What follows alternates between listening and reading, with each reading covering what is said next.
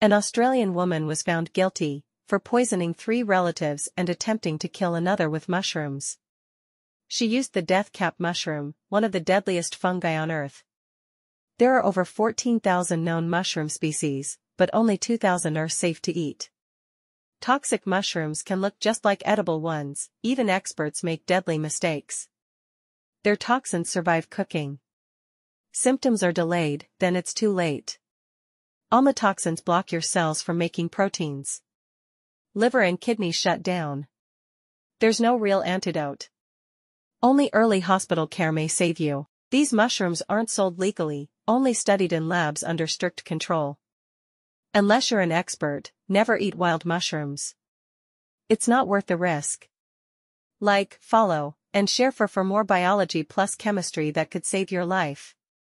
Simplify science, knowledge made simple.